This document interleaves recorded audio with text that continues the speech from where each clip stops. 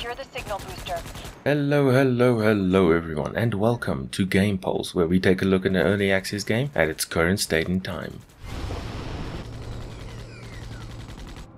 In today's episode, we will be looking at Starship Troopers Extermination, a first-person co-op shooter where you and your friends have to fight against the Arachnid swarm. But first, a little background on the Starship Troopers franchise.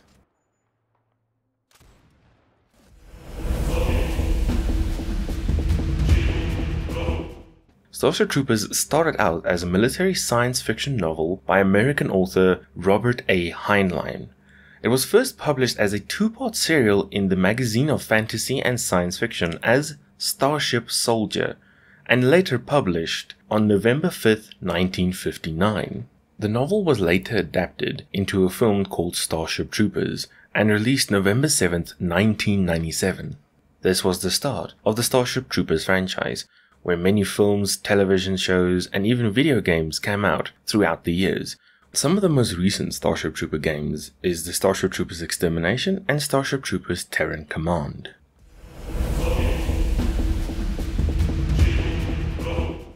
With the background out of the way, let's move on to the actual game. In Starship Troopers Extermination, you are taking on the Arachnid Horde through a variety of classes and game modes. The three classes are namely Hunter, Bastion, and Operator, and with each class having a distinctive look and function in every battle. Now, let's take a closer look of how each class works and the weapons that they offer.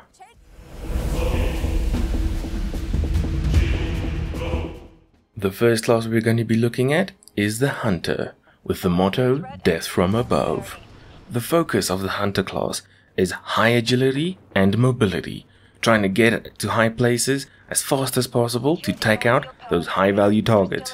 The special abilities and weapons of the Hunter complement this exquisitely, with the special abilities like jump jet and high intensity speed training, making you get up any high place you want as fast as possible.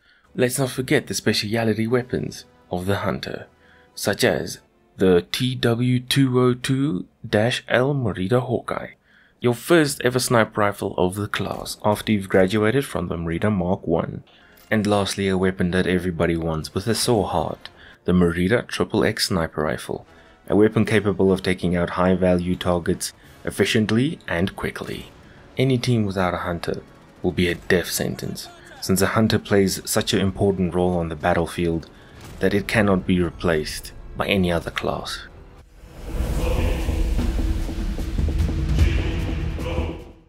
The Bastion is a heavily armored suppressive fire machine, designed specifically to stop the bug horde in their tracks and buy everyone some time. Their special abilities and deployables glorify these attributes quite beautifully. With a special ability called Siege Mode, you are capable of digging in and holding down the fire button. This works quite well with the specialist weapon for the Bastion. The weapon's called the Merida Mark III Saw. Designed for suppressive fire, the saw is an excellent weapon to keep the bugs at bay. It is recommended that you use the saw with the siege mode ability because of the glaring lack of accuracy that the saw has and the incredible boost that siege mode gives. It is a beautiful combination made to become the wall.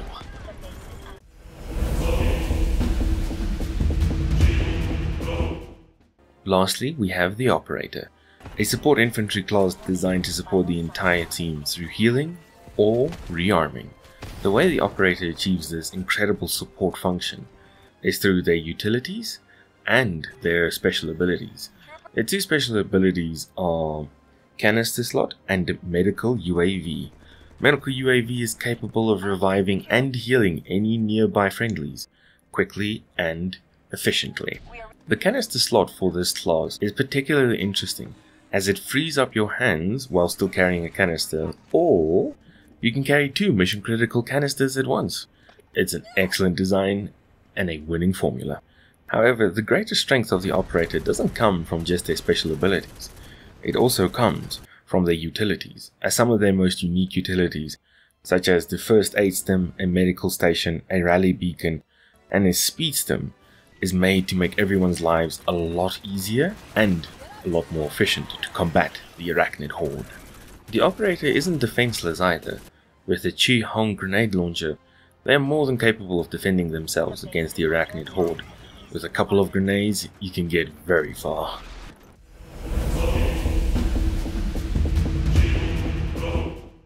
With the classes covered, one of the things still to quickly go over is that each class has a set of perks that enhance their abilities, either by trying to make up for weaknesses or empowering them in just the right way to make their current strengths even stronger.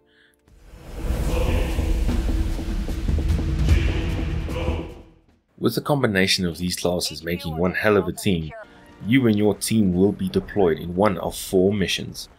These 4 modes are Assault and Secure, Arc Slam, Horde, and Hive Hunt. Yes. The general formula for these modes are insertion, where you and your troops will be dropped off, doing the mission, which either it is Arc Slam or Horde mode, whatever you need to do, defending, which is within 3 of the 4 modes, and extraction. Every mode has an extraction phase. No matter if you win or lose, someone will be there to pick you up no matter what. The only catch is, you need to make it to the dropship. Now let's take a closer look at what each of these game modes entail.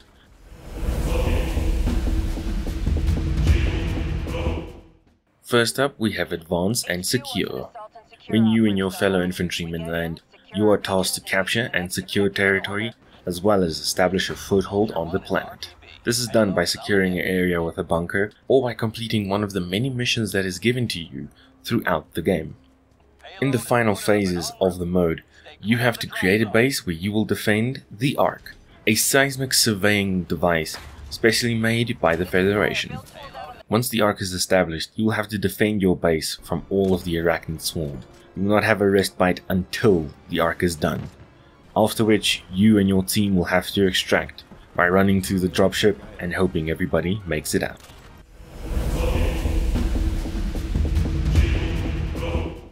The next mode is Arc Slam. Quite similar to Assault and Secure in the fact that you have to defend the Ark from an invading horde. This time it's a little bit more free, as you have free reign while you wait for the Ark. But in this case, you won't just wait for it, you'll be the one powering the Ark with gas. While you and your team gather gas and all, you have quite a bit of time to build up your defenses and create an incredible base where you will have to face the Arachnid Horde at the final stages when the Arc Slam activates. Once the Arc Slam is active, the Horde will come and try to destroy the Ark. You have to defend it until the Arc Slam has finished its surveying. Once it is finished, just like every other mission, you have to get to the extraction dropship. While Advanced and Secure and Arc Slam are pretty similar, Horde and Hive Hunt are quite different.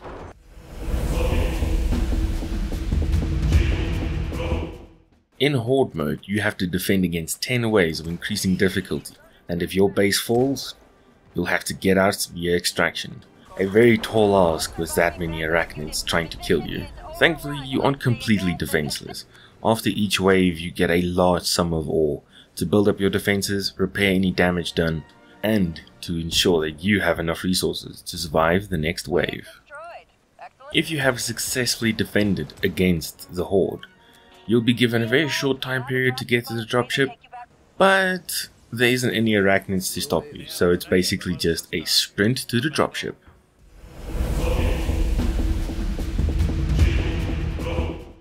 And lastly, we have Hive Hunt, arguably one of the most difficult game modes that there is. With only 3 other infantrymen by your side, you have to fight insurmountable odds to go deep within the Arachnid nest, plant nuclear devices, and destroy eggs. This is also the game mode with one of the more unique Arachnids, called the Royal Guard. The Royal Guard is only encountered within Hive Hunt, and it is terrifying to see. After you planted the nuclear devices, it's time to get out of there, as fast as possible. You have to run almost all the way back to make it to the extraction zone, but once you've made it, you are free and clear.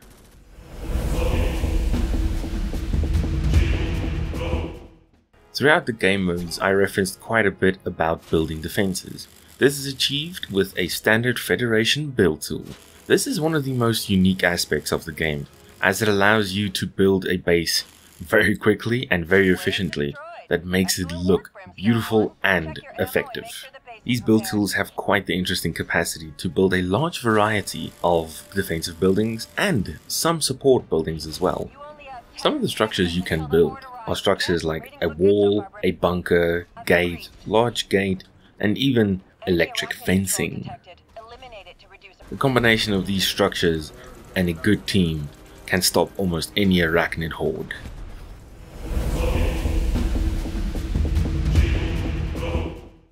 All of these game modes are played in a variety of places and planets. As of current, we only have 2 planets. Valaka, a desert and abandoned planet, one of the first to be added, and Agni Prime, the newest addition, and one of the most beautiful and stunning vistas. Some arachnids have even evolved to adapt to this planet, such as the Fire Warrior, which is exclusively found on Agni Prime.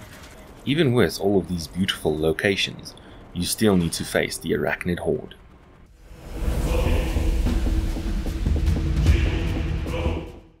The Horde also consists out of a variety of sizes and functions within the swarm.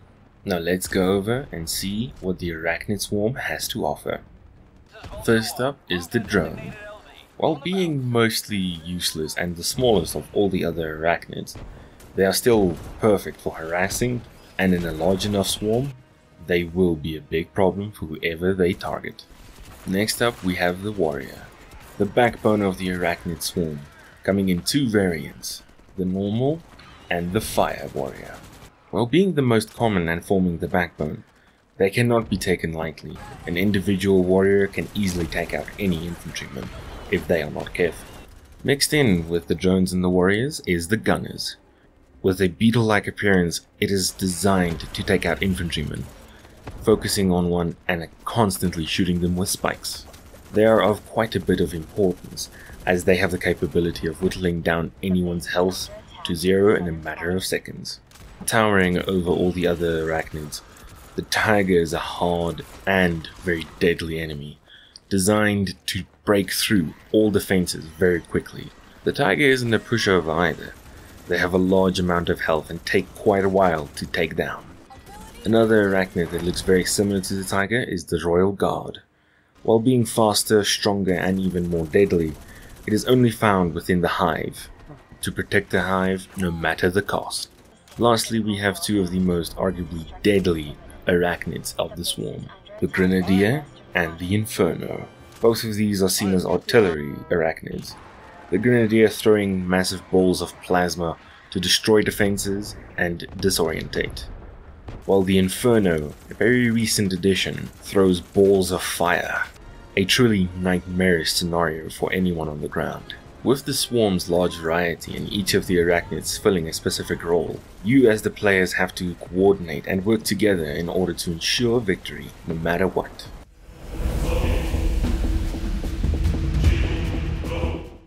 My final thoughts are this game is incredibly fun to play, especially with friends. Even playing it alone, dropping into a match everybody works towards the common goal of achieving victory for the Federation and defeating the Arachnid Swarm. I would easily recommend this game to everyone if you want to check it out. And with that, I am very excited to see what Offworld Studios will be doing next with the game. We actually have an update coming very soon from Offworld Studios that is going to introduce new classes and an overall progression system. I personally cannot wait, and there will be a video coming out covering exactly that. Thank you everyone for watching, and if you enjoyed the video, remember to like and subscribe. Leave a comment down below asking for your favorite game to appear on Game Pulse.